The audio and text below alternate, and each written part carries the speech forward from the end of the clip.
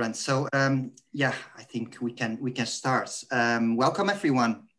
It's my pleasure to welcome you to this ISSA panel on social equality, sports within the context of protest, COVID-19, the pandemic. We have 4 excellent presenters. My name is Jacob van Sterkenberg. I'm from the Netherlands. It's 2 o'clock here in the afternoon, but I realize that many of you are not that comfortable in terms of time zone. Our presenters also come from different continents, which of course is great. Brent McDonald is the organizer of the session, and he managed to really get 4 excellent experts on this topic, and I will introduce them in a moment. Brent is also the one who is the host of this session, so he kind of is there all the time, also taking care that everything runs smoothly, and I'm the one who's doing the moderating of the session. Before going to the presenters and introducing them, let me say first of all a few things, more or less housekeeping rules. First, like Brent said, I mean the event is recorded, so yeah, if you participate, it means you give your permission to be recorded. You can of course turn off your video or use other initials. That's of course perfectly fine. So that's an important thing, I guess, to mention. Then the order of today's panel. Right now we're in the first 5 minutes of the introduction. Then there will be presentations, 10 minutes for each presentation. And then, yeah, something happened on my screen. And yeah, then the Q&A will start after the presentations. So it means we have 4 presentations, and only after that the questions will come. The thing is, we had some, one other ISSA panel had some problems with Zoom bombing, some people, unexpected guests coming in. So that changed a little bit the policies of these panels, which now means that there is a host who, kind of is the only one who can unmute you when you want to speak. For that reason, it works best, it's most practical if you ask your questions. If you have questions during the presentations, please ask them by using the chat function in Zoom, right? It's just one of the functions you can see at the bottom of your Zoom screen. And then I will be the one also having the chat open. So I will collect your questions as good as I can. And after the presenters have done their presentations, I will be also the one asking the questions to them on behalf of you, right? So that's how it will work. Otherwise, it's too difficult for Brent in this case to unmute all the time one person while you cannot even see everyone on the screen, right? So that's how we are going to do it. But please, I would encourage you to use the chat function to ask questions, because we do see them, and I will take care of them, and I will ask these questions. Good. So that's about housekeeping. Let's go now to the real content. So it's a real privilege to moderate the session, because now we have, first of all, and this is a special thanks, I would say. First of all, we have Aquila Carter-Francique from San Jose University, US.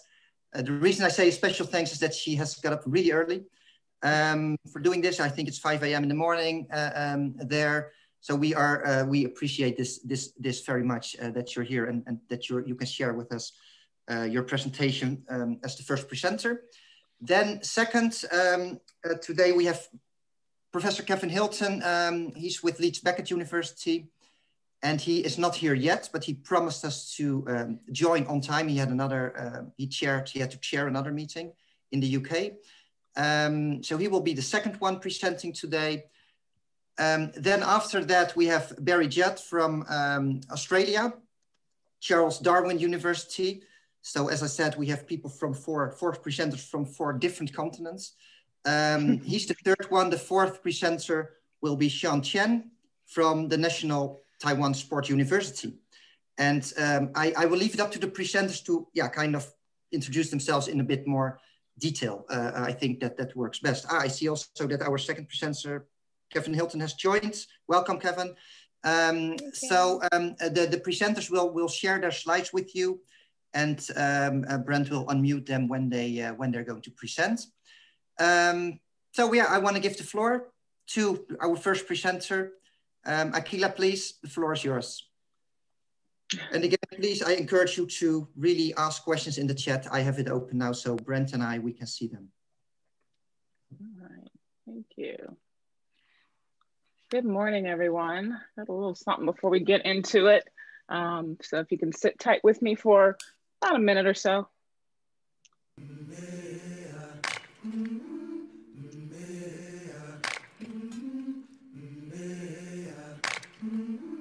I've been walking with my face turned to the sun. Weight on my shoulders.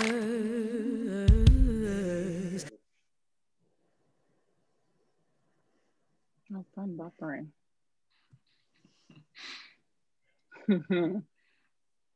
A bullet in I say segregation now, segregation tomorrow, and segregation. oh, I got eyes in the back of my head, just in case I have to run. I do what I can when I can, while I can for my people. While the clouds roll back and the stars fill the night, that's when I'm gonna stand up, take my people with me. Together we are going to a brand new home, far across the river. Can you hear freedom calling, calling me to answer? Gonna keep on keeping on. I can feel it in my bones, and I'll fight with the strength that I got until I die. So I'm gonna stand up, take my people with me. Together we are going to a brand new home, far across the river. Can you hear freedom calling, calling me to answer? Gonna keep on keeping on. No matter how much money you have, And I no matter how famous you are, no matter how many people admire you, might be hard you know, to being face 'cause black in I'm America alone, is and tough. I just might fail. So, good morning, good afternoon, good evening, wherever you are. I'm Dr. Akilah Carter-Francie coming to you from San Jose State University in California. It's 5 a.m. here, but happy to be here nonetheless. Can everybody hear me okay? I just want to make sure. Okay, good. So I'm bringing to you today a presentation, Stand Up, Reimagining the Role of Equity, Social Change, and Activism in Sport. Got brought into this panel, didn't really know what to speak about. So much has happened here in the US. So much has happened in our own San Jose, and even what we do with the Institute for Sport, Society, and Social Change. So my goal today is to really sort of contextualize the efforts of engagement of activism that erupted in the US over the past several months in the wake of COVID-19 and racial unrest following the killings of Ahmaud Arbery, Breonna Taylor, and George Floyd, particularly to discuss the need to reimagine our collective understanding of equity, social change, and the role of activism in the world and through sport. So I'll provide some insights that are really going to lean on the work and teachings of C. Wright Mills, conception of sociological imagination, and the lessons learned from past social movements like the civil rights movement. In order to stay on time, I'm also going to be reading from my notes so I can stay on track.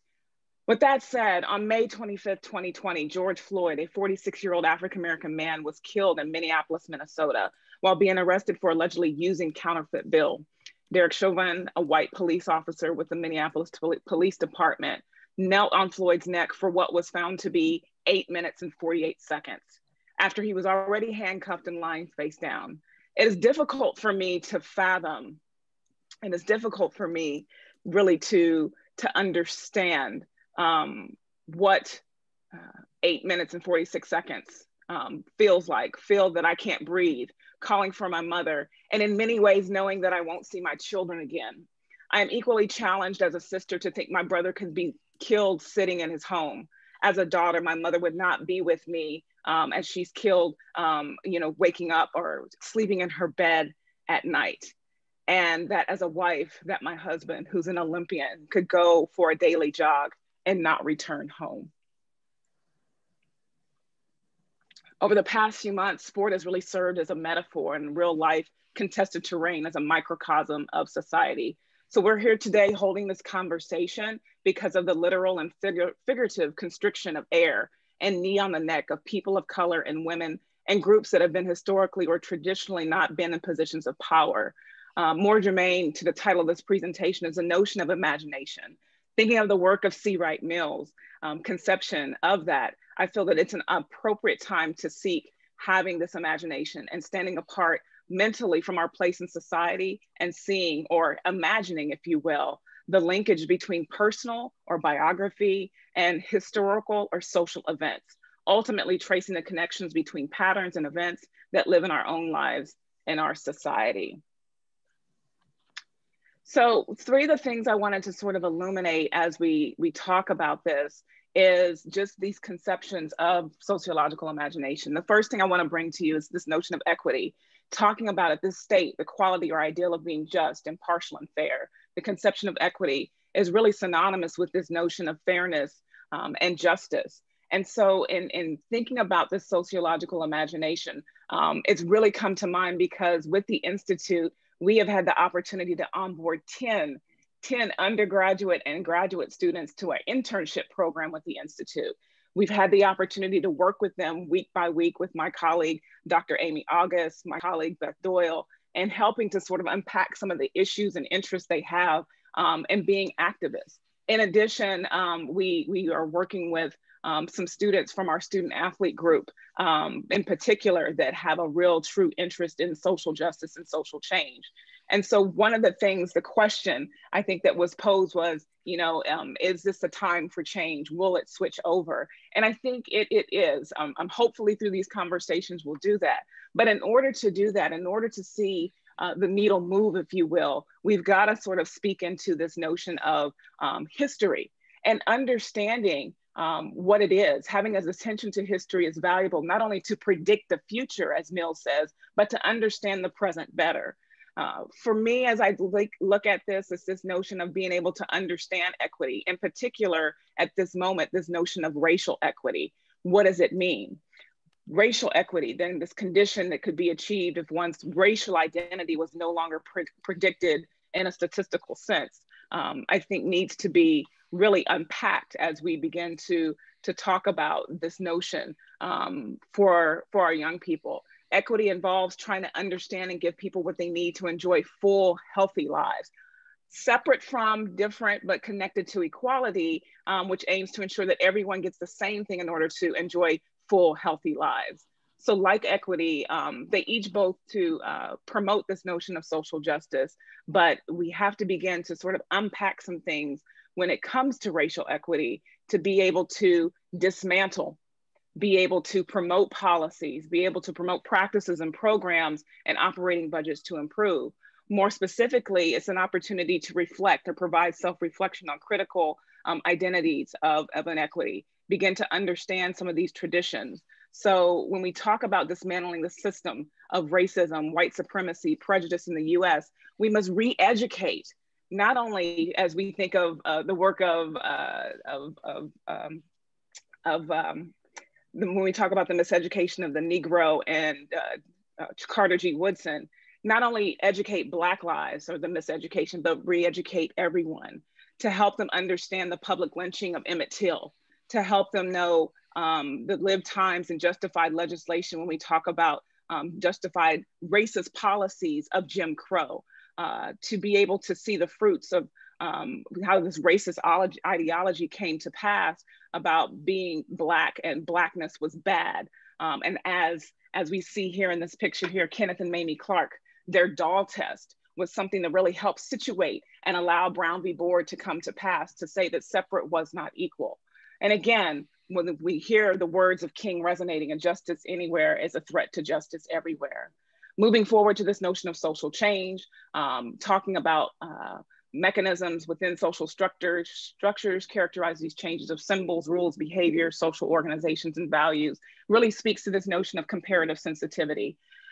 We have to be able to help our young people begin to understand, yes, history is important, but in order to have a lot of this social change, we have to sort of glean and get out of our myopic view and learning to understand about not only our own society, but other societies so we can have this social change, beginning to move forward. And what Gloria Ladson-Billings talks about, this culturally relevant pedagogy, that we're not only knowing ourselves and how we're uniquely situated in these spaces and places, but also how others are uniquely situated in these spaces and places, how there's also a power differential amongst some other populations as well.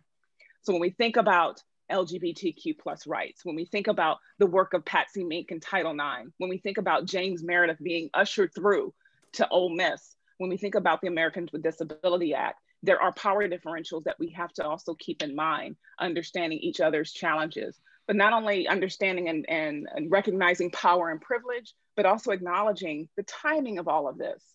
As Dr. Harry Edwards says, there are 7 waves of social activism, and things happen at different times and different windows. And each individual during those spaces and times, or each group, had a moment and had an opportunity to open the door for the next generation. So we want our young people, as we work with our institute individuals, to be able to understand that as they move to the space of activism, to promoting social change, to using this campaigning to bring about political challenge. And so at this last component here, I'll talk about this notion of critical sensitivity that needs to come to light. Critical sensitivity, really working to empower our youth, right? To think and act critically, to problematize these conventional definitions of reality. One of the things our young people are on fire. They want to do this work. They, in many ways, think demonstration is the only thing that they can do. And they're there, and that they are sort of the first ones to walk through this door. But we're doing our best as we begin to speak into them and to share with them the literature. So they learn about such greats as Major Taylor. So they learn about the Black 14. So they know what Earlene Brown did. So they understand the role of the Harlem Globetrotters. So they understand what Curt Flood's effort were. And each and every way of this, when we talk about Black athlete activism, we're seeing LeBron James speak, as we saw on the screen. We're seeing this notion that Black Lives Matter, as the NBA has espoused on its floor. There is a blueprint. Again, there is a window of time, and there are multiple ways to take direct action. And those are some of the things that we are trying to speak into our young people at this time and place right now. At the end of the day, the question was, well, this notion of inequity, is it a time for a shift? Is it a time for a change? Yes, I think it is. I think it is. I think if we pull from the work of and the teachings and lived experience of a John Lewis, to stand up, to speak out, we have to speak into our next generation, because for many of us, we will not see the fruits of our efforts in our lifetime. So it's important that we pass the baton, I'm gonna use my track metaphor, to that next generation, but we also give them the skills and the tools that they need to be able to move the needle forward. Understanding history, understanding how they are in this space and in the context of society, and also giving them the courage and the energy and the empowerment to speak up, to use their voice, and to be the next generation of change. Thank you.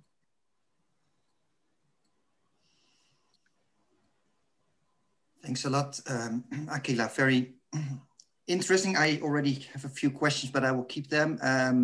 Like the others, please do send your questions by chat. Very stimulating talking to me, at least. It's very interesting to see a different context, like in this case, the US context and your specific story. I want to right away give the floor to our next speaker, Professor Kevin Hilton of Leeds Beckett University. So yeah, the floor is yours, Kevin. If you have slides to share with us, please do. And otherwise, yeah, we just listen to you. Yeah. No slides, okay? No slides. That's good.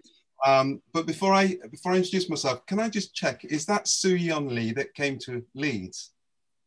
Hi, Soo-Yeon, hi. She went back to South Korea and never came back to the UK. It's good to see you. Everyone, thank you. And Brent, thank you for the invitation.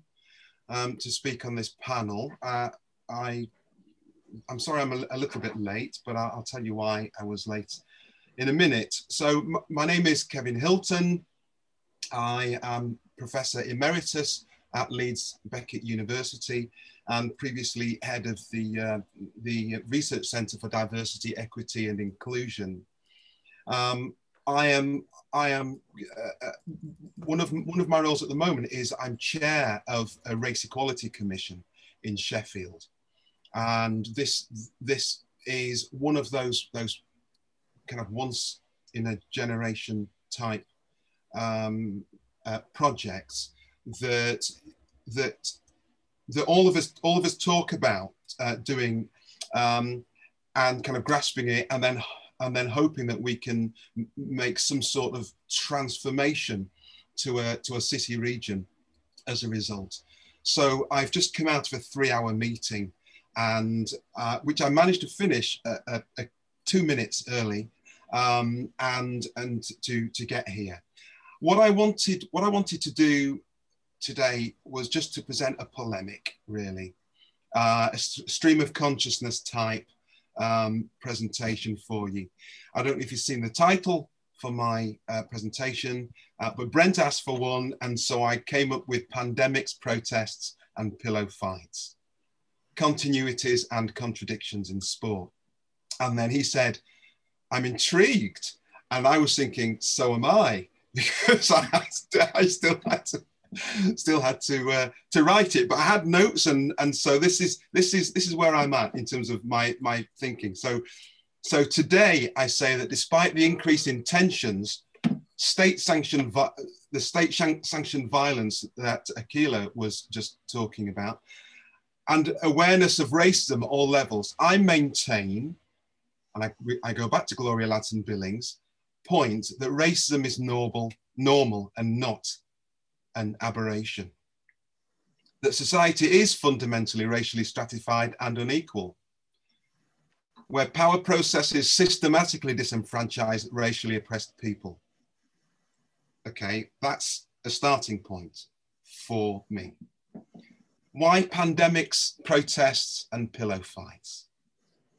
The reason for this title is because, like my colleagues here, I do work on race, racism, anti-racism, outside of these moments of public awareness of racism. A real fight. I don't feel as though I have the privilege to ignore racism. Most of us here write things like sport is contested, a microcosm of society, and that racism and race are central to how we understand sport. Okay, today we see the continuities of public reactions to racism. Wider public awareness, dismay and calls for action, finding their parallel manifestations in sport. So we see it out there and we see it in here. We also see there are many contradictions in sport because leaders in sport have been so ambivalent and passive in their general approach to systemic racism. And invariably, these leaders don't look anything like me or Akila, who spoke before me. They often only react to individual behaviors that become public and therefore demand a response at that point, thus leaving their own cultural practices and institutions intact. Not a real fight, but a pillow fight. Technically a fight, but a performance of a fight. The pillow fight is occurring because the recent global context has grabbed the collective consciousness to the point that the Black voice that's been ignored in the past is being encouraged to speak. The Black experience recognised, and the racial diversity that has been resisted by senior leaders in the past suddenly welcomed. Real fight or pillow fight? What sort of fight can we expect when people aren't watching? The perfect storm of COVID and racial health inequalities conflating with the Black Lives Movement has led to an unrivaled level of performativity in reaction to racism. It also demonstrates that not all anti-racism is good. And in many cases, they waste resources and get in the way. Lots of talking without a lot of obvious doing. Ahmed describes this as doing the document, not doing the doing. What I do see in many cases in sport is a level of magical consciousness, which is super naive, that might be motivated by ideas of social justice that Solorzano and Yosso would describe as a conformist resistance. Hey, we're doing something, but we've no idea how it's going to work, but hey, we're doing something. What we actually need in sport is a transformational resistance that is informed by critical thought, that's informed by social justice. Ledwith would call much of what we're seeing today as actionless thought, especially where racial disparities are already known, data are gathered, and gestural action plans lead to unsatisfactory results. Actionless thought. I've also seen thoughtless action, like the Take a Knee protest in British association football. Some of you might call it soccer. That's why I've said associate. We'd normally just say football, but it gets very confusing on an international stage. So this thoughtless action. Some of you may have seen some of the football in the UK where people are taking a knee. I struggle with the idea of anti-racism as universally understood and equally rigorous. And I think Akila was getting at some of this earlier. It's a bit like diversity, equal opportunities, affirmative stroke, positive action. There's a need for a critical understanding of what anti-racists are against, while the strategies for resistance to the problems must also be motivated by a long-term focus on social justice. I was recently shocked when the Queen's Park Rangers, which is actually an association football club, okay, at a high level in England, the Queen's Park Rangers director of football, ex-Tottenham Hotspur striker and England player, Les Ferdinand, he said that his team would no longer take the customary knee in support of Black Lives Matter. Akila, did you hear of that? You can nod because you're muted. Did you hear about that? Yeah. He said taking the knee will not bring about change in the game. It's a soundbite, PR, if you will. He argues that the gesture is just that, a gesture, and that its effect has now been diluted.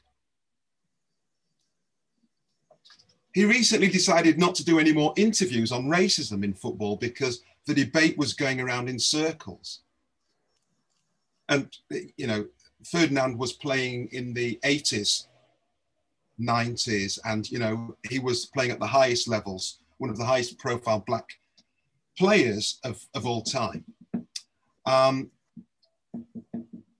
He asked the chilling but necessary question, will people be happy for players to take the knee for the next 10 years?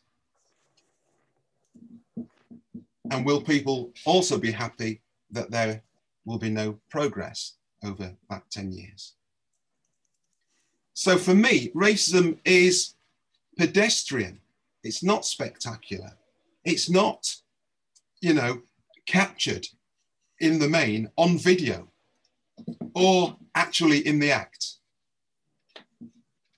It is this that many do not understand, which is why they're rarely prepared to deal with these incidents or spikes, these major incidents, because they're not dealing with the systemic everyday stuff. And because they're not dealing with the systemic everyday racism, they're not equipped to mount a meaningful response, even to the most explicit manifestations of racism in their various sports. So this was something I wanted to get off my chest when Brent asked me to say a few words today, and hopefully that gives you some indication of my thinking at that time. It gives you some indications into why I talked about this idea of pandemics, protests, and pillow fights, because of the kind of symbolic nature and the tokenism of the fights that we're and the resistance that we're seeing today. Thank you. Yeah, thanks a lot, Gavin, for that thought-provoking, I think, talk. And I think also matches very well as a follow-up on Akila's talk. And basically, I think what I get from it, it's long-time commitment. It's not the spectacular that we need. It's focus on everyday racism.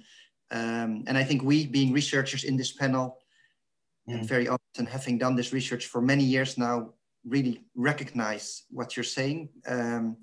Yes. Given that we try to impact also the associations, etc., but they are not always, maybe on that page, on that same page, they may want to have the spectacular and they want to make that statement, which gets out into the public, and not so much focus on the everyday long term. So thanks for that, Kevin. That's nice. That's interesting. Okay, I move on to the next speaker, and now we move from England all the way to Australia. That's the good thing about panels like this. We have many participants also from all over the world. I think ISSA presentations in a conference, in a live conference, don't always get this many participants. So that is also a good thing in a way. Barry Judd, I would like to give the floor to you. Also to have you introduce yourself in some more detail if you can. And I know that you have some slides with us to share, so please, share the slides with us. And in the meantime, I do see one questions in the chat. One question, please. I encourage everyone, please do use the chat function to ask questions if you have them, of course. And I think Barry needs to be unmuted as well. Maybe he can do it himself, right? I think, but oh no, Brent, you I think have to do that. Yes.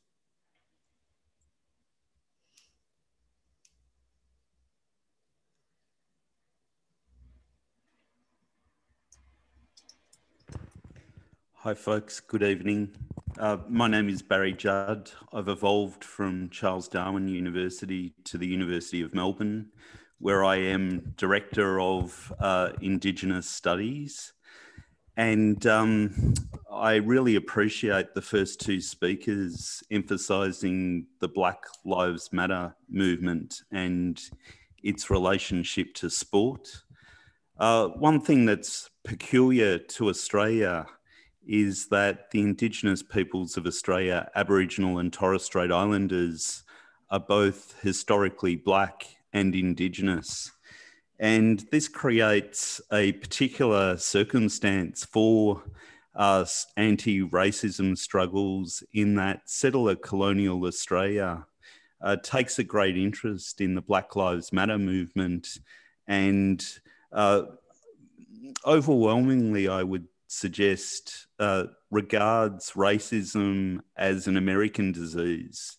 And so one of the outcomes that we see, at least in the space I work, Indigenous studies, is settler colonial Australia playing on social media sites in support of Black Lives Matter in the United States, while denying the existence of racism against Indigenous peoples at home. One of the things that I wanted to do today was to point out the difference between football as it exists in Australia and in the United Kingdom and the United States. And I was going to speak to the history of Australian rules football, which is a particular code of football that developed in Melbourne during the 19th century, and which is a sport of choice for Indigenous people in Australia today. And this is where much of the anti-racism in sport has occurred through the actions of Indigenous players. So I did want to reference the place where I live and acknowledge that I am speaking to you from the unceded country of the Kulin Nations, Woiwurrung and Boonwurrung people, and pay my respects to their elders, past, present and future. And then I just wanted to spend some time, because it is an international audience, just outlining some history and then ending briefly with what has happened this year in the context of a very hard lockdown, at least in the Australian context with COVID-19. So racism in Australian rules football, since the early 20th century, and particularly since the emergence of Aboriginal players in the elite competition, racism has been a central characteristic of the sport. This code has been styled as the national game and is closely associated with settler Australian nationalism, and the sport really hasn't been a very pleasant place for Aboriginal players in the game. And I'll just reference some lowlights, if you like, of the history of our national game. 1927, a man called Doug Nichols grew up on a Indigenous reserve, a highly restricted area, high security risk, came down to Melbourne in 1927, tried out with a football club called Carlton, and had to leave because trainers and teammates thought he smelt. So Doug later became the state governor of South Australia and a member of the British Empire, and a great leader for Indigenous communities in Australia. In the 1970s and 1980s, a man called Robbie Muir, another Indigenous person from the same area as Sir Doug, was greeted to his new football club in the elite competition by being urinated on by a senior teammate. And this man was nicknamed Mad Dog because he, as well as being Indigenous, probably had significant mental health issues as a result of racism, and retaliated on the field, and gained a really unfair reputation for being a troublemaker in the game. In the 1990s, same things were happening on the field. However, there were changes in the national population and attitudes to overt racism and racial vilification. And two Aboriginal men made stands during that decade, Michael Long and Nicky Winmar, and their stand against racism, calling it out, compelled the Australian Football League to introduce what was called Rule 30 in 1995, and racial vilification on the field was outlawed. The AFL was the first sporting body in Australia to actually address the issue of racism in this way, and it provided some protection to Indigenous players on the field at least. However, Aboriginal players have not been fully protected from racism, and we've had a famous situation in Australia recently with Adam Goodes, who in 2014, I think, became Australian of the Year for his anti-racism work and community service. In 2013, during Indigenous Round, a round that the league holds to celebrate Indigenous people's presence and contributions, a 13-year-old girl called him an ape over the fence. He took offence to that and asked security to have her ejected from the ground. And for the final 3 years of his career, he became a victim of vilification that was organised. In the final year, he was booed out of the game, forced into an early retirement. So he was scandalised, even though he is, the most patriotic citizen you could actually find for calling these things out, but he became scandalized.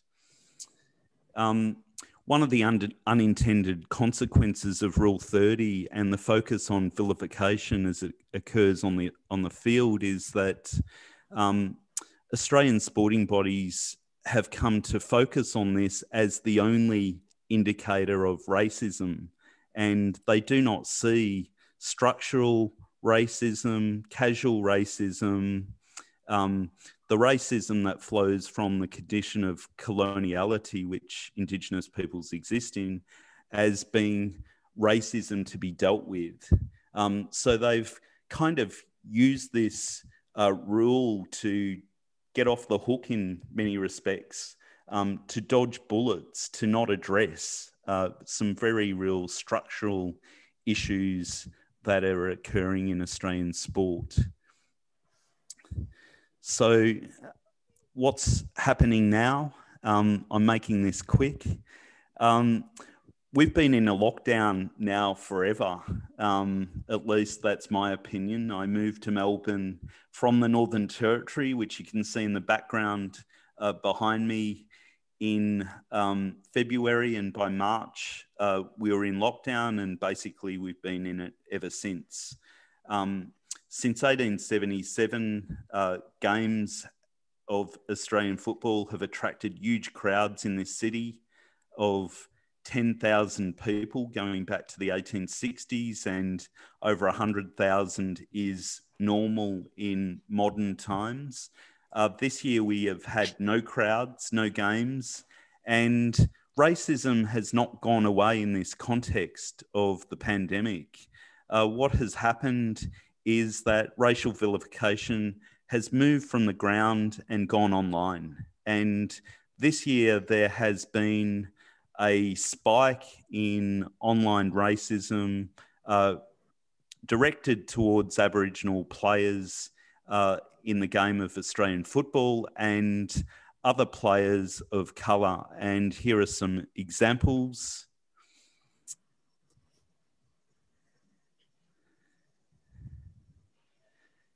And what has been the response so far? As I said, racism is defined in this country as vilification.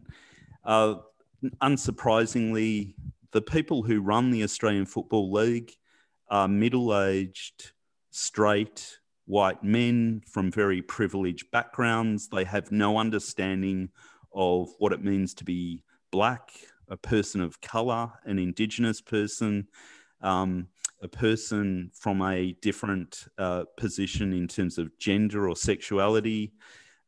These are things they do not understand. So they've been very slow to move on this, and it's taken Indigenous people themselves, unsurprisingly, to address this issue of online racism. And the most constructive thing that I'm aware of is a media personality putting together a petition to the Attorney General to make these online racists operate in more difficult circumstances. So that's where we're at in Australia. And I concur with the previous speaker that Black Lives Matter brings racism to the broader public. But these things are things that people like me and the previous two speakers deal with every day. And it's work that the public does not see, does not recognise, and most of the time does not value. But it's important work, and it needs to go on forever, way past, beyond when the TV cameras turn their attention to an issue beyond the current Black Lives Matter issue. So that's it for me, very late in Melbourne. I hope that was useful to some of you in the audience, and thanks to Brent for inviting me on.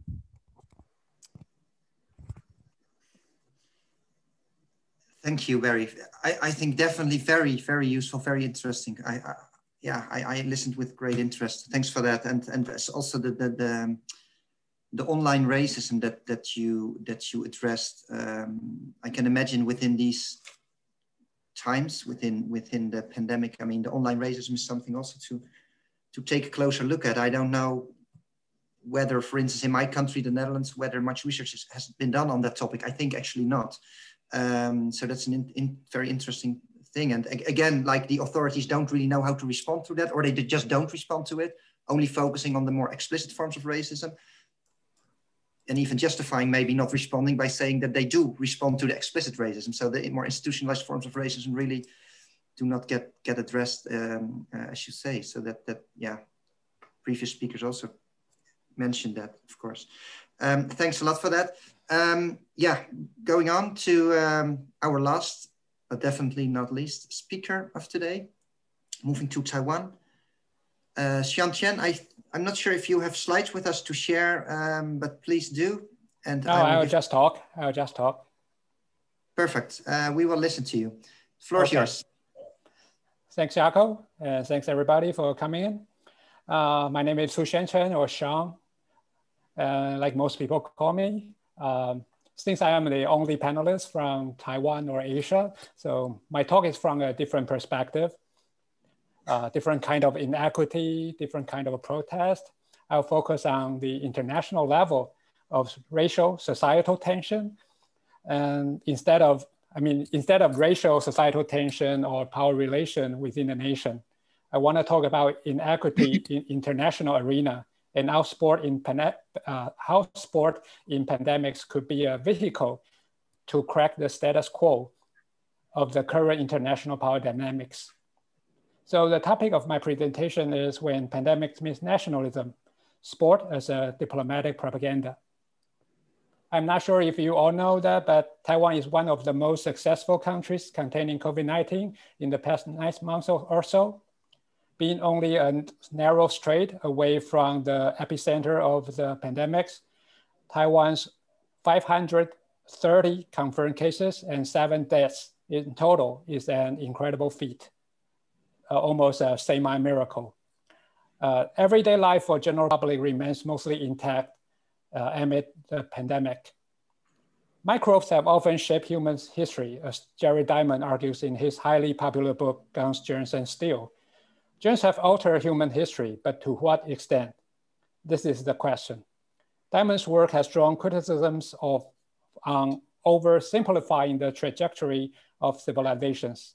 However, it is still a worthy departing point for my topic. Unlike Black Death to Europe, to medieval Europe, or smallpox to the Inca Empire, COVID-19 does not present a full-blown existential threat to the survival of our species, hopefully.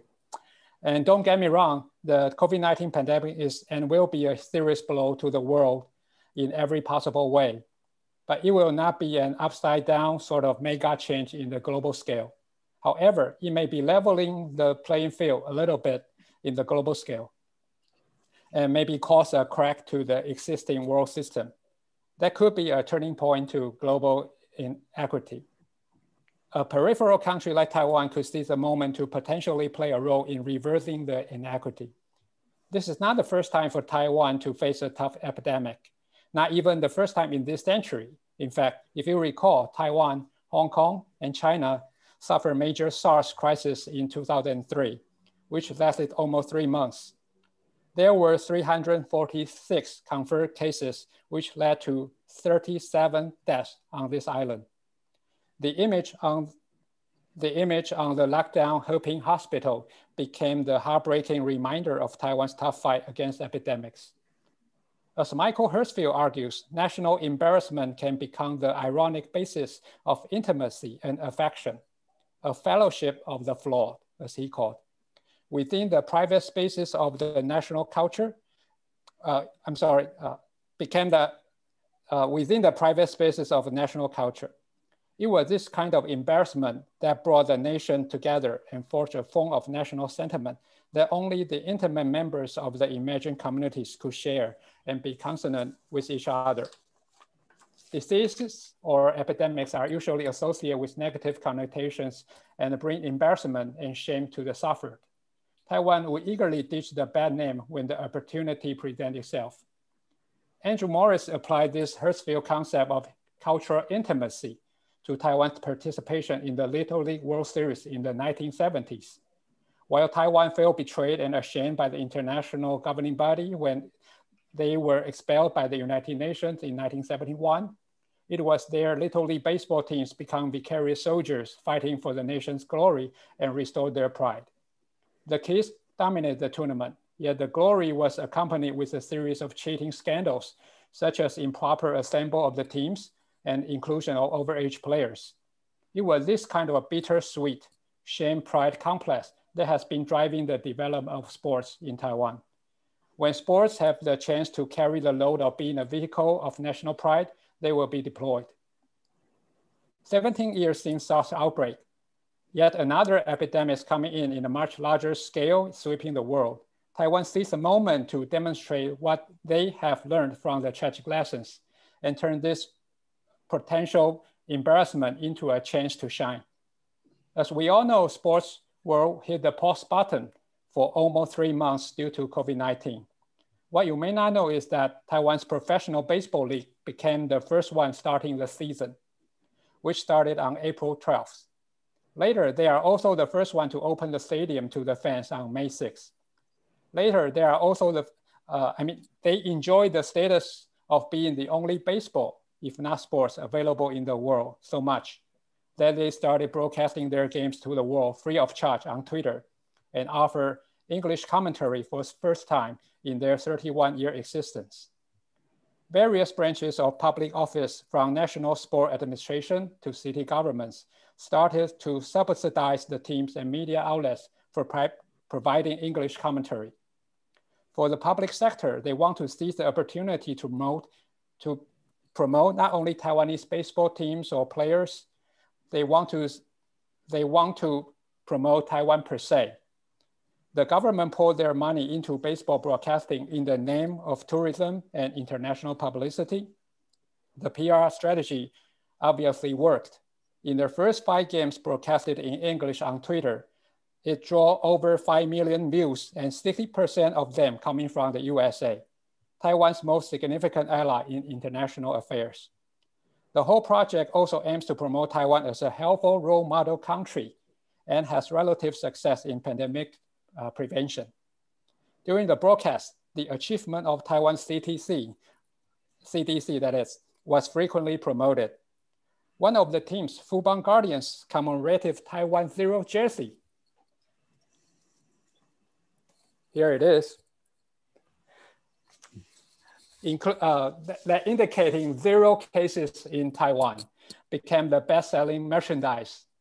This is a fortunate catastrophe for Taiwan. Don't take it the wrong way. By that, I mean it was absolutely unfortunate for the human beings around the world who suffer from this pandemic. Yet it levels the playing field a little bit, or at least a crack in the world system. Because the chance is rare for a nation who has been overshadowed and often annihilated in the international society. For Taiwan, which is not even a ward of WHO, it was a time for them to distinguish themselves. This is their way to protest against the world inequity amid pressure from the PRC. So from 50 years ago, Taiwan was known for their dominant Little League teams. The state machine was hitting on all cylinders behind the teenagers. 50 years later, baseball is still the vehicle driven by the state for nationalistic pride amid the pandemics. And not just baseball, domestic football and basketball leagues also enjoy their 15 minutes of fame by getting the subsidy from the government for their English broadcast on YouTube. I call it 15 minutes of fame for obvious reason. With Korean baseball start playing and sharing the spotlight later, and other major sports league coming back to play in the empty stadia nonetheless. The novelty wore off, and the level of play of Taiwanese baseball could no longer satiate the global audience. The latest broadcast drew less than 2,000 views globally. So compared with the PRC's grand propaganda machine, it is Taiwan's micro propaganda, a public-private joint effort to promote via microblog. That is, when the pandemic's meeting nationalism, it is a way to shake the existing world order. To what extent remains to be seen. it is still a long way to go to break or even reverse the dynamics of the world system in Immanuel Wallerstein's sense. But at least it could offer a glimpse of hope for the peripheral. And hopefully it could be a turning point. Thanks for your listening. Thank you. Thanks a lot for that, Xian. Great, interesting. I mean, you look at it again from a different angle than the other presenters. You take another perspective, which I think is really interesting as well, to also what you say, to also how sport is being used as a tool for national pride, especially within the context of the pandemic, having the first baseball matches, you know, screened, English commentary, etc., to promote Taiwan. That's I remember in Europe, for instance, when I think the football, the soccer again took place after, you know, the lockdown. I think the German clubs, the football clubs, were the first ones to participate on the professional level, and it got a lot of attention. I'm sure in every nation in Europe, for sure in the Netherlands, and it's kind of a way to also show, look, we're doing this and we can do this. And yeah, like you say, with Taiwan, that mechanism was also being used, I think, in a way to promote Taiwan, like you say. Very interesting. Okay, well, first of all, I want to thank the presenters for having these really interesting presentations, but also for being disciplined, like 10-minute presentations, really great. And you have shared with us within these 10 minutes, really I think very interesting content. There is still some time for questions. I think about 15 minutes. Please do share with us questions in the chat. I do have one question from the chat that I will anyhow pose. And yeah, in addition to that, I have some comments about the great talks that you delivered, right? So that's another comment, but that's not really a question, of course, but still good to share with you. So one of the questions that you have also probably seen in the chat is that was directed specifically at Professor Hilton.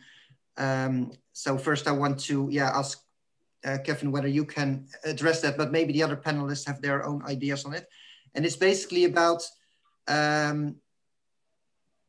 how sport associations, in particular football associations, in this case soccer associations, how they can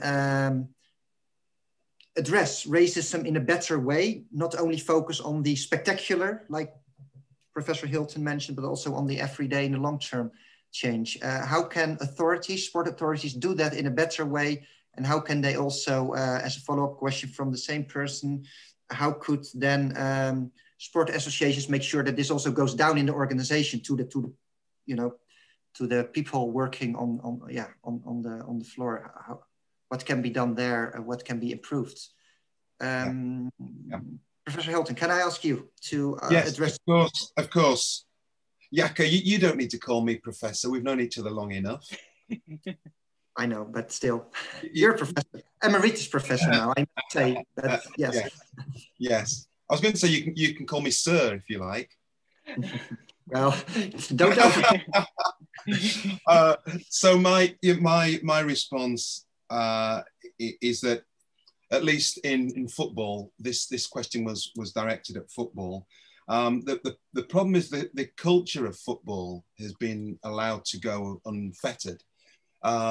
There's a lack of coordination across organisations and across the organisation of football, the landscape of football, if you like, and at the highest levels from FIFA down to the national bodies, and then you've got the leagues and so on. So where there is weak leadership at the highest levels, the culture will be allowed to kind of perpetuate itself, and we see, we've seen this, and some of the things that the academics have been writing about since the 70s, the 60s and 70s, because of course there was reference to Harry Edwards earlier, are still points of conversation today. They just might not be as popular points of conversation because, of course, we've moved on to talking about other things, like Barry was talking about, online racism going online. So those that, you know, so we're talking about the virtual world now. But those, you know, but some of the original problematics that we were writing about, that people were writing about in the 60s and 70s, I'm not even going to suggest I was writing about it in the 70s, but I was definitely writing about it in the 80s, are still issues for today. And Barry, the racism going online, I'm currently doing some research on online racism and Islamophobia in the English Premier League and English Football League, so across the top 4 divisions in England, and I think it's well, I'm not incredulous, because our fieldwork didn't really cover the kind of lockdown period, but I'm really keen to read your conclusions, your findings around how racism has migrated to online spaces for indigenous players. So it's about leadership, it's about culture and coordination. That was my response. Mm. Yeah. Thanks, Kevin. Are there other panelists? Because I think it's one of the key questions, right? How to really address the associations and to make them work on this in a better way. Are there other? For instance, Akila, I noticed you have mentioned critical sensitivity as one of your concepts that you try to bring to your internship students, as far as I understood, but it could also be brought, of course, to the managers and the leaders. How can you bring in that concept here as well? Definitely, you know, and I'll kind of focus and center on college athletics in the U.S.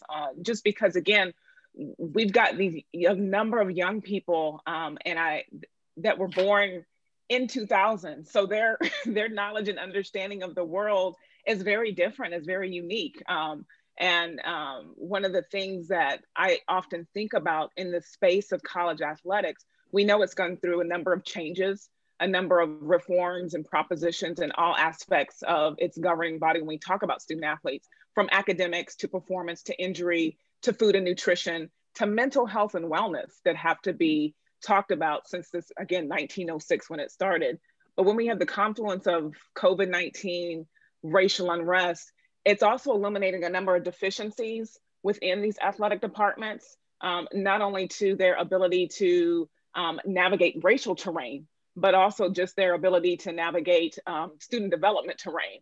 And so I found it very interesting that these organizations will also have to get on board when it comes to educating themselves, understanding the history, pulling that into context, understanding the difference and challenges that are going on, not only in college sports, but bring in what's going on in the world to that space, because those young people are coming from those environments. We've got young people, and one of the things I didn't fully unpack in the presentation, but many are wrestling with, in many cases, PTSD, because they've had their own racialized experiences as young people and then are coming into this college space and all is supposed to be good. And in many ways, they're still unpacking those challenges and coming to their own. And I think one of the things that we have to understand for our leadership is that, you know, in many respects, to be clear, money and arguably, again, the Black body has led to the decisions and the creation of these policies, you know, and how they begin to formulate. When we think about academic tutors and, you know, the things that come forth, the 40, 60, 80, we're looking at those revenue producing sports where primarily those numerical representations are Black bodies. So the athletic departments would really have to operate in a different conceptual framework, right? One that centers the development of college athletes and their culture. But this would be problematic because it would really in many ways misalign with the establishment of their economic rubric, if you will, and their measurement for success. So it's gonna have to be a space and time where, to Kevin's point, Professor's point, right? We've got to sort of, you know, revamp the way that they're structured and that organization and the way that they kind of do operate business. Will that come to fruition? I don't know, you know, because money is something that, you know, for the US perspective in college athletics, that's how we operate. They're trying to figure out, how can we, I mean, I just got an email now about some pop-ups for students for the athletic program. And I'm like, are we concerned about their mental health well-being? Are we concerned about, their nutrition? Are we concerned about their health and safety? Because in many respects, they are having to make, these young people, again, 18, 19, 20 years old, are having to make life and death decisions of, do I return to play? So. Yeah, thanks, Akila. I also am thinking of the thing that Barry that you mentioned in the Adams Goods context. It's a different context, different question, but still I had to think of this when Akila was talking about the fact, what can players or athletes themselves do when they are kind of these celebrity athletes. But the reactions towards Adam Goods were quite, I mean, he was scandalized, you say, when he spoke out against racism that he experienced, right? At the same time, we know from the US, Colin Kaepernick as well, right? He was, when he spoke out against racism, it became very difficult for him. So, but at the same time, we have England where some players like Raheem Sterling, but people from England know better. But I have the feeling myself that when Raheem Sterling spoke out against racism, he was not scandalized to that extent compared to, for instance, Colin Kaepernick, not at least by the mainstream media, let's say. I've spoken to many journalists in England and they basically say, well, we've become more aware of it because of Raheem Sterling. At the same time, they don't do much, they don't act on it, but anyhow, they don't scandalize him explicitly. Like, so what's the mechanism behind this scandalizing? If someone speaks out against racism in the Australian context, for instance, let me keep it because you mentioned this example. What's the mechanism behind people then reacting in that way? So who are you directing the question at? Is it a key? Yes, I would say to you if it's possible, because you know probably best the Australian context and the Adam Goods case. So you're directing it at me? Sorry. Barry. Okay. Oh, okay.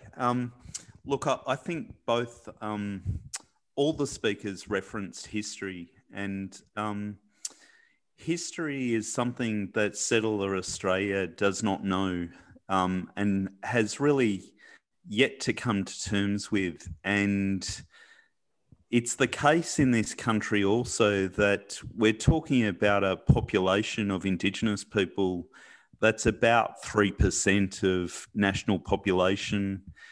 Most Australians know Indigenous people through the stories of former colonists.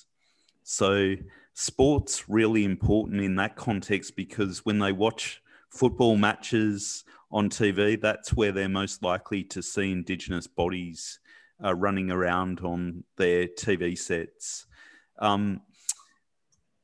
One way to think about Indigenous people and racism in Australia is to really reference Edward Said's work on Orientalism, and to consider that the discursive representations of race are so powerful here that they create a alternate reality that has nothing to do with actual life in Australia, but Indigenous men in particular experience racialized gender biases or gendered racism, rather, whereby these old stories are referenced. And there is a situation in Australia today where black Indigenous, if they're not sports people, if they're not musicians, they're normally represented as criminals, pedophiles, and people who beat up their wives and abuse their children.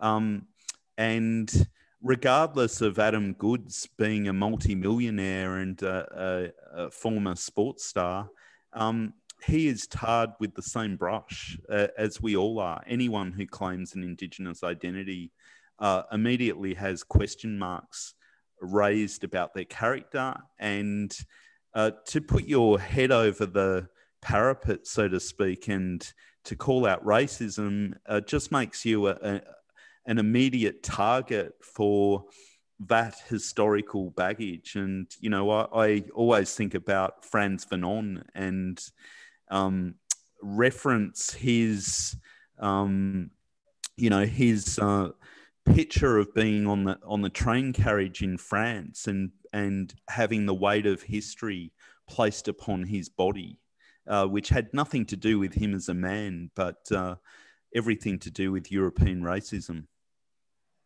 Mm-hmm. Yeah, I can see the point you're making. Thanks for that. I go to the chat because I'm conscious of time, so we don't have that much time anymore. So I want to move on to a question that comes in, which is, I will read it out. Many of you mentioned that racism is not being seriously addressed at the highest level, like executive levels. So some people might say we should introduce a racial quota for high-level positions to provide and bring to light different race issues. And then the question would be, however, most of us come from democratic societies where our stance is best man for the job.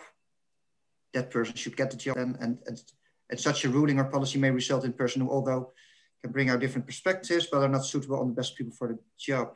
The last thing I can't completely grasp, but I think it refers to, yeah, so it's very often the, I think the reaction from associations when it's about quota, for instance. Yeah, but we need just the best man for the job. And that's probably the response from associations. That's how I read Lisa's question. But you can read it yourself, of course, in the chat. Is there any panelist who wants to answer to that question? And you can also have a different interpretation of the question, right? That's perfectly fine. I think that this is it's not meant to be a provocative question. I think it's a straightforward question.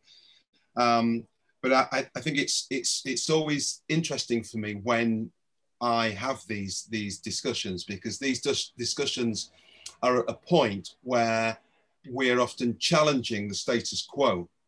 The status quo that isn't a meritocracy, that suddenly becomes a meritocracy when there's a call to redistribute resources and to address diversity. So what we need to recognise is that sometimes the system will defend itself, and it defends itself at these points where we're calling for diversity to be addressed.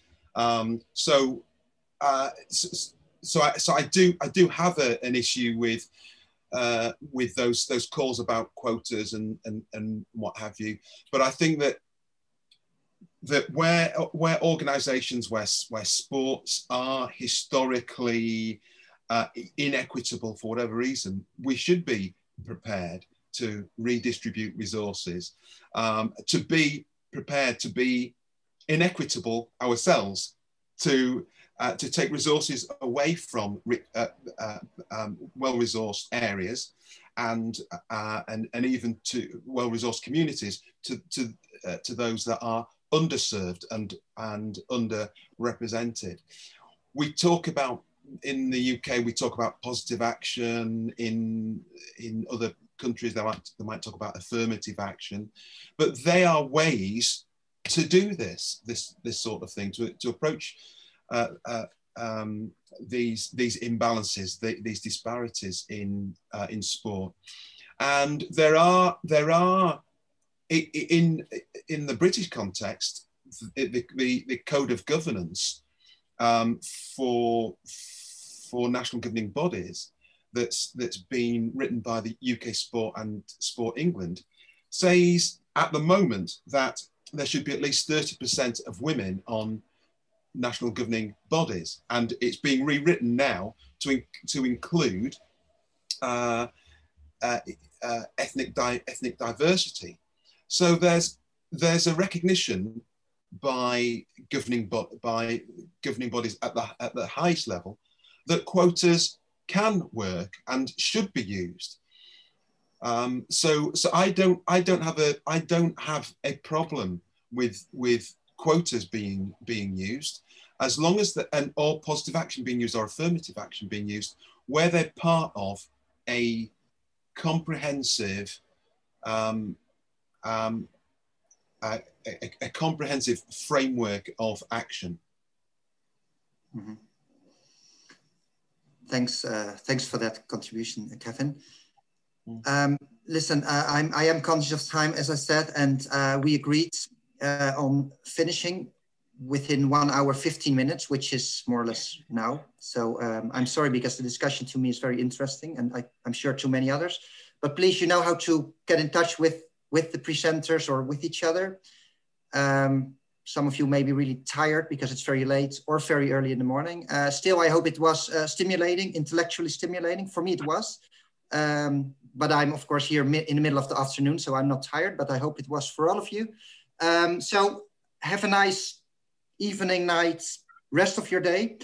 And thanks a lot for this, to the presenters and to all the participants. And take all good care in the coming months. Bye.